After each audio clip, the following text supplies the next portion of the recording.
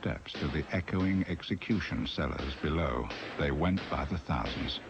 Men and women, the elite and the obscure, escorted to their deaths by the secret police of Stalin's Soviet Union. Above these cellars there stands in central Moscow an historic building, the Lubyanka, which houses the organization that efficiently and relentlessly advances the cause of the Communist Party. Its original name was the Cheka. The Cheka's first chief was Felix Dzerzhinsky, a friend and colleague of Lenin's.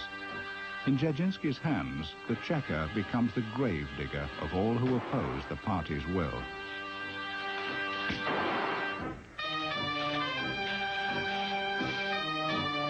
The brutality of Russia's revolution and civil war sweeps away moral values. The rule of force replaces the rule of law. Justice comes out of the barrel of a gun. The Cheka is everywhere, enforcing the revolution. Prisons bulge. Trials such as this are a rarity.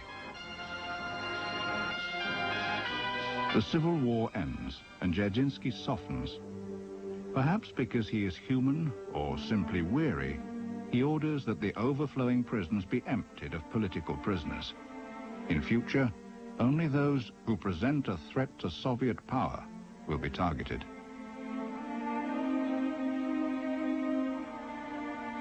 Then, as if to make further amends, Dzerzhinsky becomes head of the War Orphans Commission.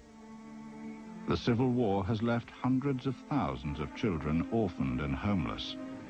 Dzerzhinsky organizes a massive Save the Children effort. Having slain the parents, this paradoxical man will now comfort their children. They are fed and clothed, relocated, rehoused, even barbered. The young, ambitious Stalin sees the Cheka as his key to power. Control it he must. He cultivates Dzerzhinsky. And the head of the Cheka agrees to back him.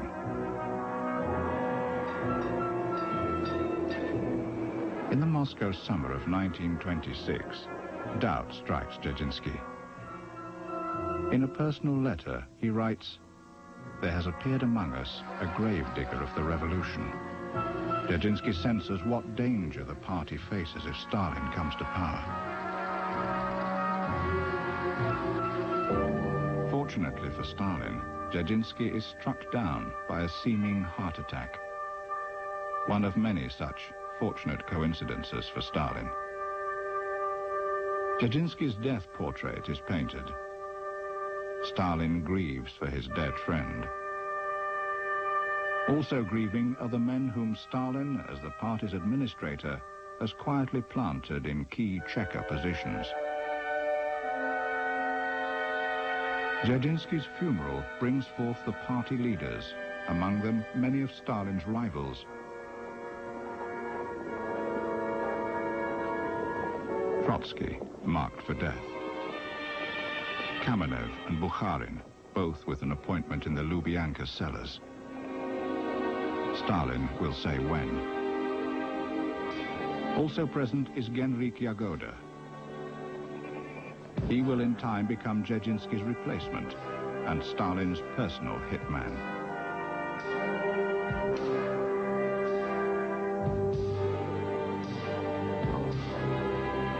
As Stalin's influence grows, he will elbow out Dzerzhinsky's men and install Yagoda.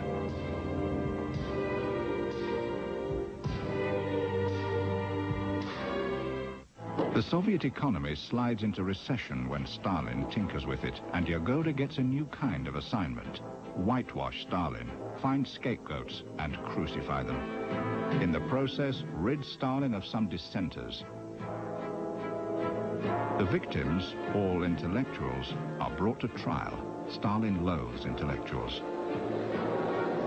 The case against them, as the judges well know, is fictitious. Their crime, sabotage. High treason. One of the accused takes the stand. He knows what the verdict will be. The confessions they read have been bludgeoned and gouged from them by Jagoda's interrogators. They confess appalling crimes to a rapt audience in lurid detail. The sentence is death. The trial, a flawless success, is a rehearsal orchestrated by Jagoda for the great show trials to come. Jagoda is lionized by the press. His organization gets a new name, the NKVD. By the 30s, Stalin foresees a power crisis. There are mutterings among the old guard. He must act.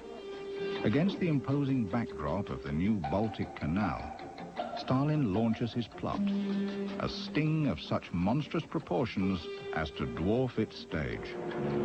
Here, he assembles the principal players, himself, Jagoda, and Sergei Kirov, a key Politburo member. Kirov is Stalin's good friend and likeliest successor, but within weeks, Kirov is a corpse. Stalin mourns. This man, Nikolaev, has shot Kirov dead at his office door. Kirov's bodyguards were conspicuously absent.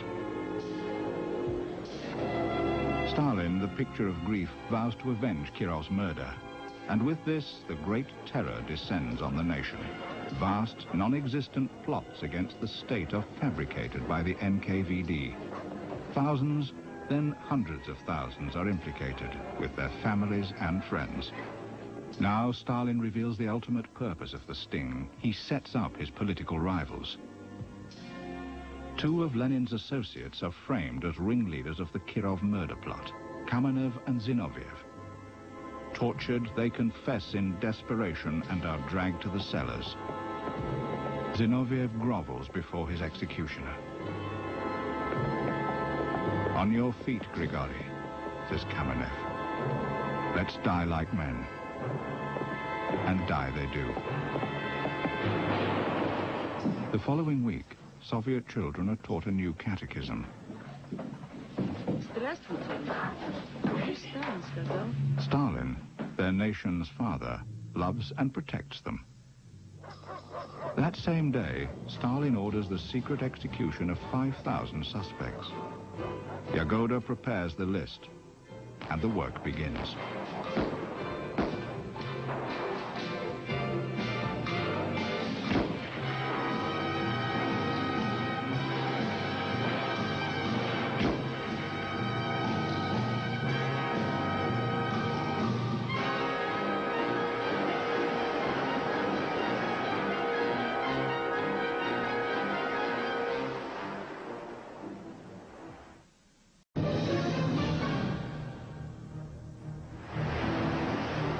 Stalin removes himself from the scene of death. He takes a working holiday in the resort town of Sochi. There he contemplates his next move. Jagoda, he suspects, is losing his zeal. Jagoda must go.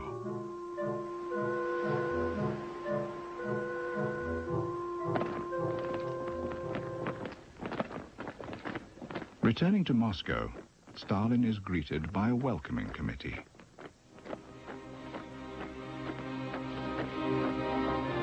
He shakes hands with everybody except Jagoda. It is the end of Jagoda's career. And his life. Jagoda is relieved and descends the cellar steps. His replacement is Stalin's adoring aide-de-camp, Nikolai Yezhov. Yezhov stands 5 feet tall, has the mind of a hyena, and will go down in history as the bloody dwarf. Unlike Jagoda, who could shed tears, Yezhov is pitiless. The widow of Bukharin, one of the party leaders, recalls Jagoda. From the wife of Prokofiev, who was Jagoda's deputy, I learned that Stalin had ordered Jagoda to torture Kamenev and Zinoviev. Jagoda told this to my husband. and burst into tears. Well, Jagoda was different from all the rest of the People's Commissars. He was a party member since 1907, and of course it wasn't because he wanted to make himself a career that he joined the party, but because he was a revolutionary, an idealist. But gradually, under the influence of fear, his character was corrupted. The new year, 1937, is ushered in with merriment and optimism. The dreaded Jagoda has himself been liquidated. His NKVD successor, Yezhov, appears a harmless, almost comic little man. Stalin begins his year with a top-secret edict, one that will make 1937 a high watermark of terror. Not only does Stalin legalize torture of state enemies, he recommends it.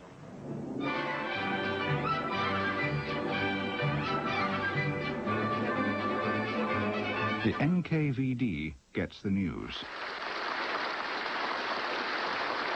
Now, to work. Leonid Reichman, former NKVD officer. When our revolutionary brothers were abroad, we knew they were subjected to torture and humiliation. But we took a liberal attitude towards the enemies of Soviet power. We interrogated them with kid gloves. When it was proposed that we resort to methods of physical persuasion against these enemies, we were all dumbfounded. Together with others, I came out and said, "This is something I fail to understand. Perhaps from a political point of view, this is right.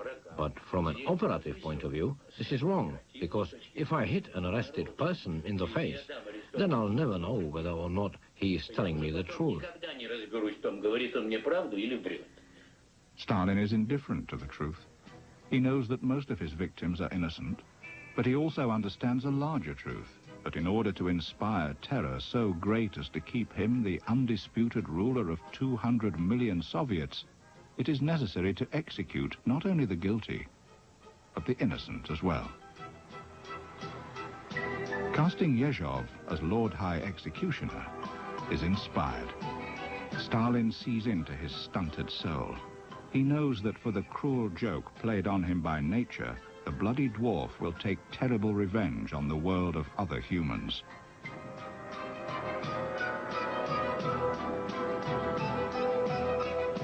Yezhov turns first on the NKVD. He empties the Lubyanka of the old guard. The Dzerzhinsky and Jagoda men, veterans of the October Revolution, whose loyalties belong to the past, who have no stomach for the new order of official sadism, down the cellar steps they go.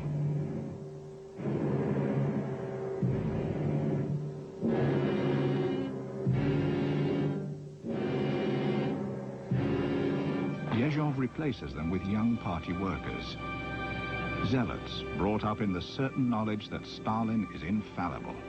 Yezhov looses them on the land. Lieutenant Colonel Alexander Mikhailov of the KGB. The mass reprisals were directed against the kulaks, against the merchants, against the clergy, against all kinds of elements that at that time were considered socially undesirable. And when the social categories had been done away with, they continued on with the nationalities. They began to arrest Germans, Poles, then Latvians, and so on. And whole ethnic populations were put through the grinder. Stalin's megalomania is equaled only by his paranoia. No one is above suspicion. Even the holiest of holies, the Red Army Officer Corps, is fed to Yezhov's meat grinder. Because their esprit and collective strength threatens Stalin, they must go. Even the Supreme Military Council will go. Stalin calls it together.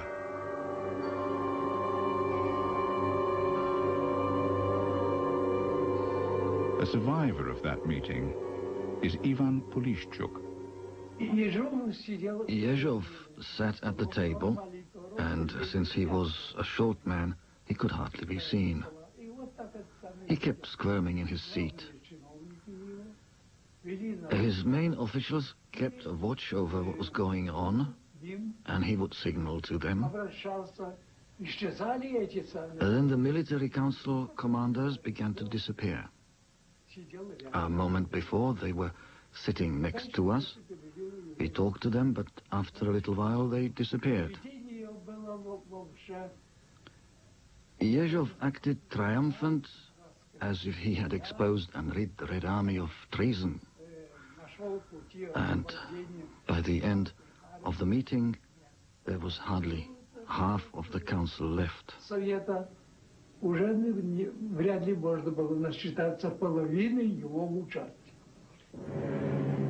The issue is not treason. Stalin is simply taking precautions. His grand strategy is impartial. Liquidate anyone, at any level, on any pretext, who is capable of resistance.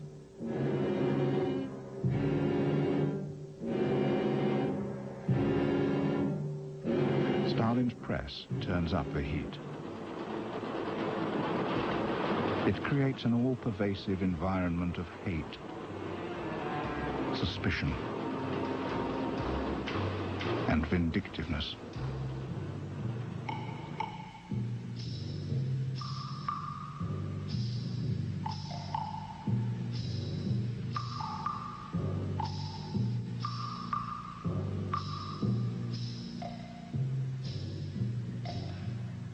It is the task of every Soviet patriot to put an end to political complacency and to turn each factory into an impregnable fortress that not a single enemy can penetrate. Artist Volya Lebedinsky. If a man was at home, they would take him away. If he wasn't, they were NKVD men so brazen they would simply arrest his neighbor instead. They had to bring in 12 persons, so they might even pick up someone on the way. But the question, why was a person arrested and what was he accused of, practically never came up. Journalist Fyodor Gladkov is the son of a Soviet intelligence officer. In those years, address books disappeared from circulation in Moscow. They were on sale in stationery shops, but no one bought them. No one used pocket address books. Why? For the simple reason that when a person was arrested, the first thing that was taken from him was his address book. And all the people whose names were entered in that book were also arrested. The NKVD pounces anywhere and everywhere. At the dinner table.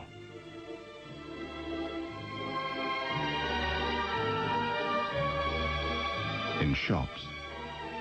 On the dance floor. Hospital patients are abducted. They're seized in the field, at a university lecture, a museum, a soccer stadium, aboard a train, on holiday, museum, a soccer stadium, aboard a train, on holiday. Even bridegrooms are snatched from weddings. Hundreds of arrest orders were brought in, and Yakubovich put a pile of them on the table along with his watch and said to us, "Take a look and see how many orders I can sign in a minute, how fast I am." And he would begin signing the orders without even reading them. That is how innocent people were arrested and executed by a firing squad. The NKVD are torture masters. They find, for example, that the simple concepts work best, such as locking a barefooted man in a cell with a hot floor, or just kicking him. The guards would drag you down into the cellar, and they wore studded heel army boots. There were 4 of them. I was in handcuffs, in the center of the cell. They punched me from one to another. They were punching me, and then started kicking me with all their might. I fell to the floor. When they kicked me in the stomach and they were kicking me, I fainted. The pain of the kicking was unbearable.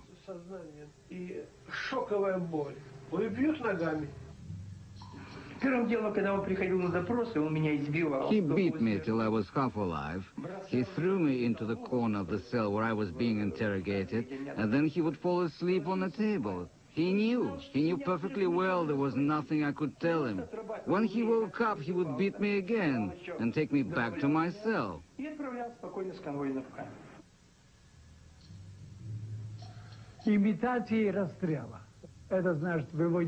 Imitation of execution by firing squad.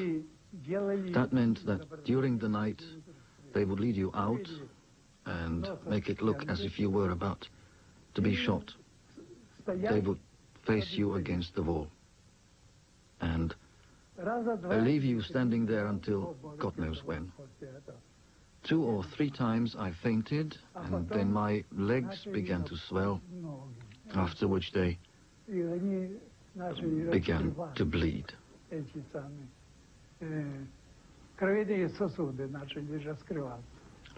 Burning matches were brought up against my face, and they put out their cigarettes on my head.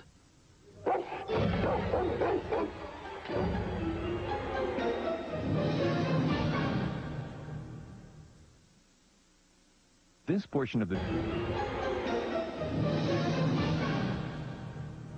The Bloody Dwarf's purge of 43,000 army officers was miraculously survived by Marshal Meretskov. Marshal Meretskov told me that he remembered how teenage interrogators beat him up, threw him on the floor and urinated on his head and face. For an army general, that was simply unbearable. We've come across evidence that long before Hitler's gas vans came into being, Isai Davidovich Berg invented secret gas vans in Moscow. It was a simple airtight van in which prisoners were delivered, and when necessary, carbon monoxide exhaust fumes were piped into the van. The genocidal techniques of Stalin's secret police are several years in advance, and possibly the prototype of those used by Hitler's Gestapo and SS. Stalin, on a typical day in 1938, signs 3,200 death warrants at a stroke, then visits the cinema with comrades to see a popular comedy, Volga Volga. He's seen it already several times.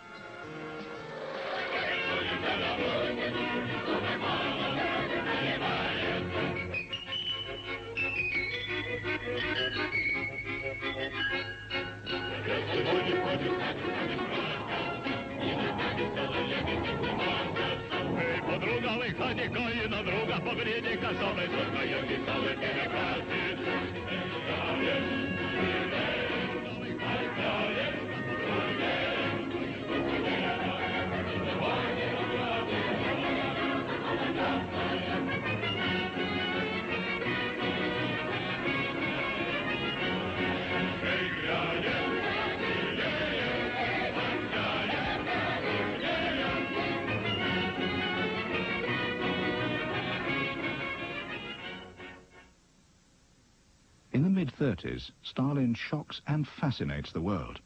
He puts his closest colleagues on trial for treason, punishable by death. The world press is invited. The accused confess all, and the press laps it up, together with the audience. Confessions have been extracted by torture. The condemned are shot.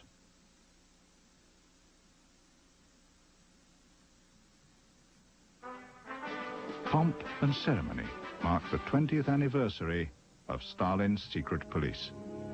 The press glorifies them.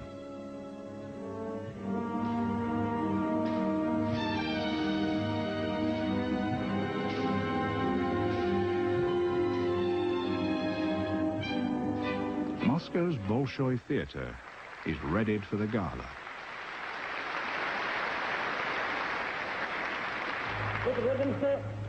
Mikoyan delivers the panegyric.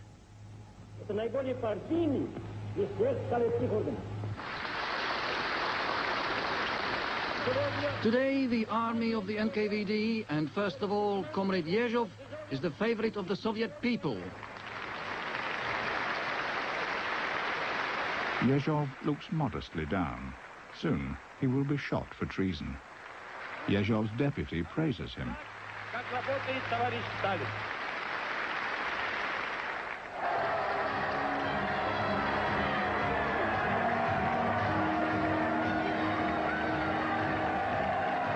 There can be no parade without a float bearing a huge map of the Soviet Union.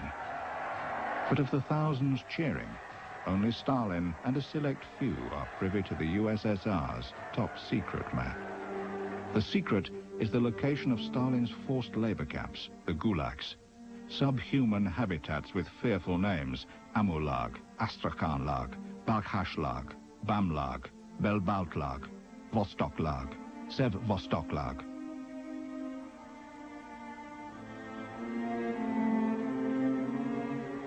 Prisoners arrive at the gulags from all over the USSR, by train, on foot, and by water. Political prisoners and criminals alike. Criminals are the gulag elite. Survival often depends on chance. Kamil Artuzov recalls. Standing behind me was a man who had just been brought into the camp.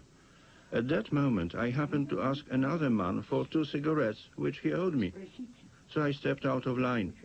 Just as I did, the man standing behind me got out an axe and split the head of the man now standing in front of him. Why he did that was anyone's guess, for the victim had done nothing wrong. The man simply did not like the camp. He already had a sentence of 150 years, so he decided to commit such a crime. Another investigation would be started, another case would be opened. There was no death sentence. They would give him another 25 years, but they would move him to another camp, and perhaps it would be better there. Women, if possible, have it worse. Their ordeal is recorded in drawings by inmate Yefrosina Kesonovskaya. Night search. On your feet. Strip.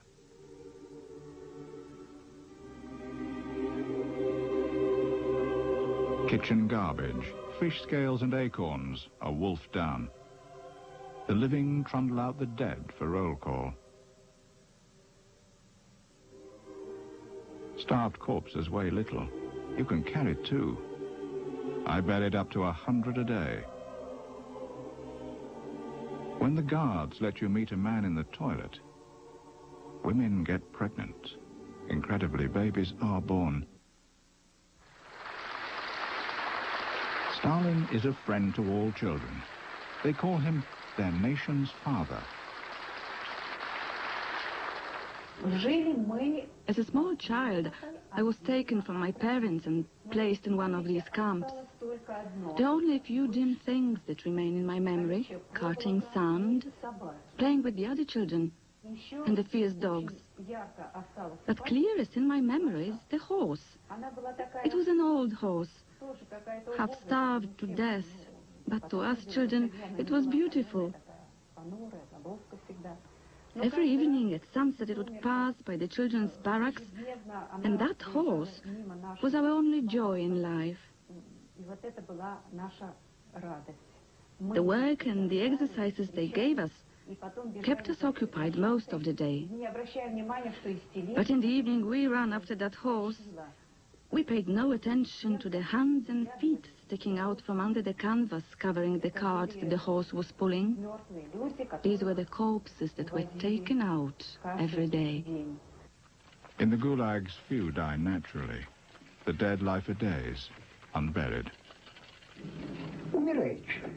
Say a person dies, but since everyone was hungry beyond belief, and it was already difficult to stand up, the supervisors allowed us to sit up in our bunks during roll call. They did not look at us too closely, and we didn't have to answer. And so, for 3 days we would prop up a corpse in bed in order to get his food ration. Of course, we would divide the dead man's ration into 42 equal parts, honestly. The only crumbs, everyone got his share. The gulags might as well be on the moon. Escape is not possible. There is no escape possible from Kolyma. It was an act of desperation to attempt to escape from that fear, the terror of being shot each minute. We were deliberately going to our own deaths, if only to taste the sweetness of freedom for a few days. Escapees are hunted down with dogs. Covering yourself up in a padded jacket like this, right up over the head and neck, you would plunge down, doubling up your knees, and then the dog would grab and shake you by the head. Here, I still have the marks of dog teeth. On both sides I was bitten. Well, what else can I say? The dogs were terrible. Beside that, when the dog handlers would come up, they would stand there for a long time watching the dogs tear apart a prisoner. They wouldn't recall the dogs immediately. In spite of everything, desperate attempts are made, but none succeed. The second bullet brought me down. It passed through here. There is a scar, as thick as your finger. I was unconscious. I came to only when I was being dragged by my feet. But I didn't dare open my eyes, for they would have finished me off on the spot. I waited until they dragged me into the camp, and when I opened my eyes, I saw that there were morning stars in the sky. The sun was rising. We were dragged out into an open space, and they started kicking us. The dead bodies lay around for a long time, about 2 weeks, near the guardhouse, so that everyone would see and understand that it was impossible to escape from Kolyma.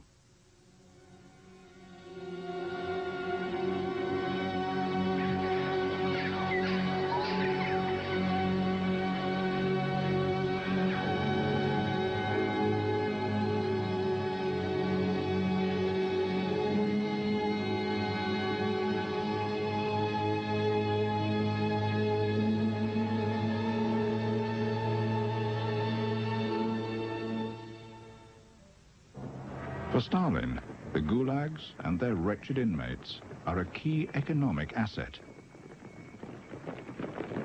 A relatively small investment in terror nets him the greatest slave army since the pharaohs. Their starvation diet costs a pittance, and the supply of replacements seems inexhaustible. On the bones of this scarecrow army, Stalin builds his most prestigious projects. The first was the Belomor-Baltic Canal, then the Moskva-Volga and Volga-Don canals, the Siberian railways, the Magnitogorsk iron and steel giant, cities in the Far East, the gold of Kolyma, the timber of the north,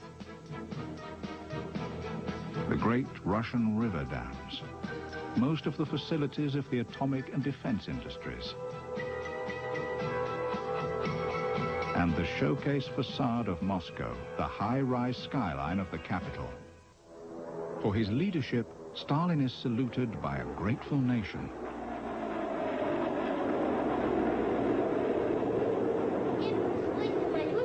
In the schools, children memorize a verse praising Stalin's hallowed name. Wherever we build our cities, his sacred name is with us. For the NKVD's work, medals are awarded. Here, Kalinin decorates a group of officers. Soon after, many will descend into the cellars. Because of what they know, their mouths will be silenced, but not with a kiss. Even the bloody dwarf must go, and is blamed for all atrocities.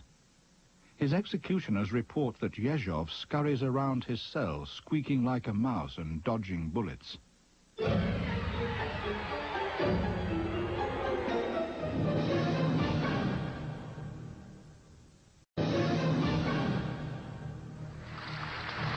Yezhov's liquidation is applauded as a possible end to the terror. His replacement by Lavrenti Beria is greeted with hope. Unlike his predecessors, Beria is a dynamic personality, able to influence even Stalin.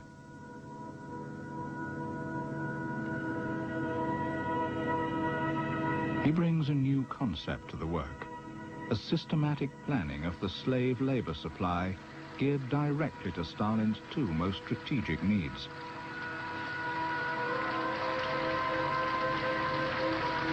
Filling the huge new labor quotas and the mass incarceration of peoples, both foreign and domestic, who impede Stalin's progress. Of Beria's many crimes on Stalin's behalf, one is to remove the likeliest source of future Polish resistance, the Polish officer corps.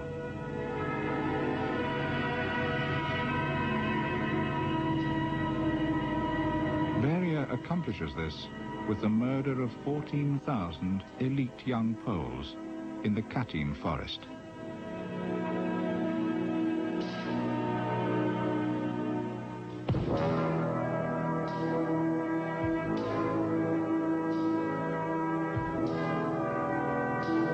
Stalin blames this massacre on the Nazis.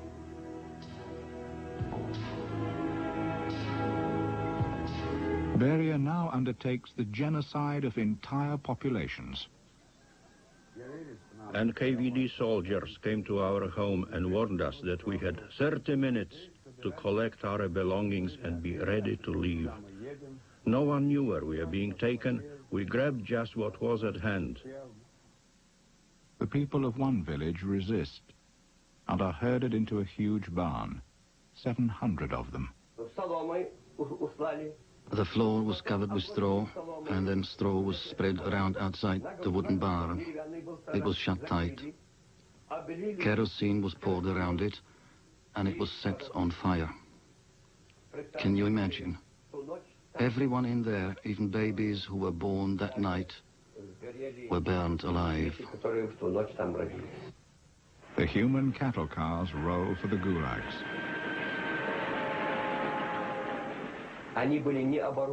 The box cars were not equipped for carrying people or for their physical needs. So, for example, we just made a hole in the floor of the boxcar and responded to the call of nature.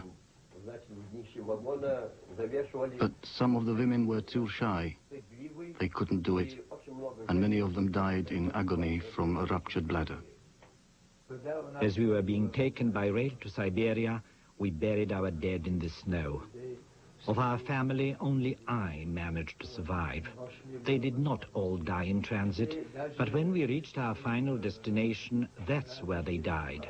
We couldn't even read the last prayer in Arabic for our father or mother. Whoever lagged behind a bit was shot.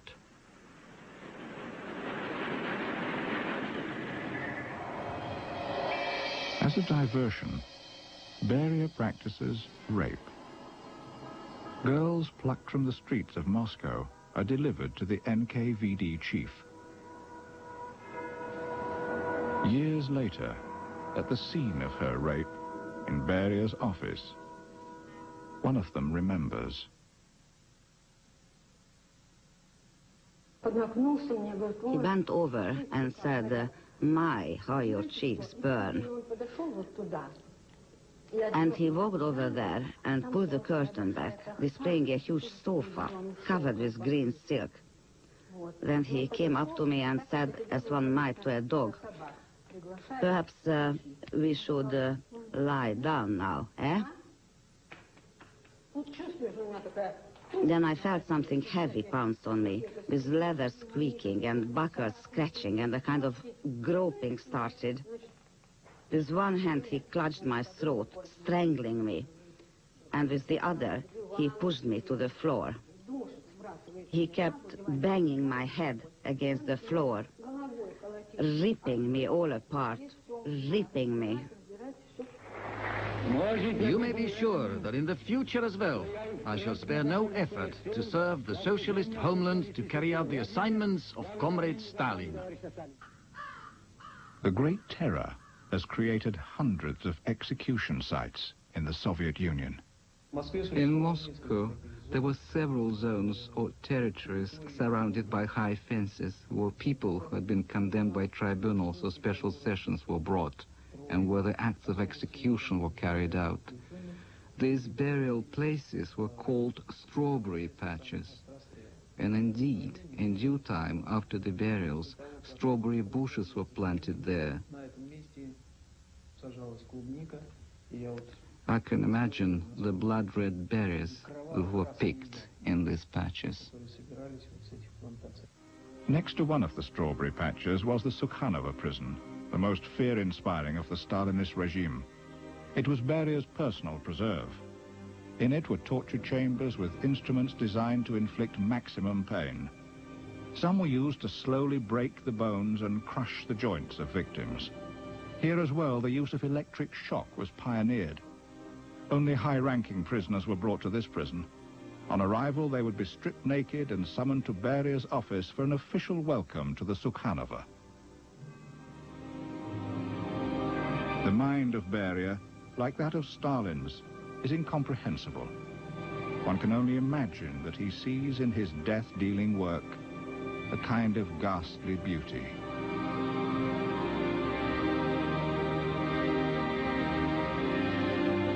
Three months after Stalin's death, Beria is shot as a British spy. As the executioner takes aim, Beria kneels and pleads for his life. For 30 years, Stalin ruled invincibly.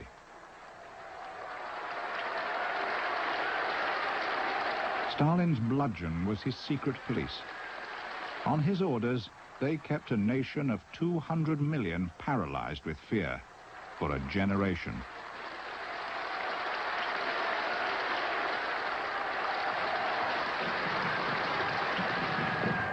He became history's most powerful human, and remains so to this day. Perhaps reviewing his parade, he glimpses for an instant that other parade.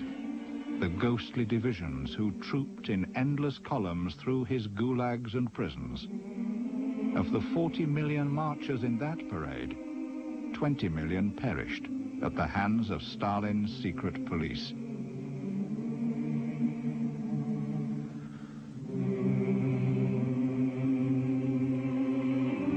With their bodies, his people spell out their respect, in the skies as well. Long live Stalin.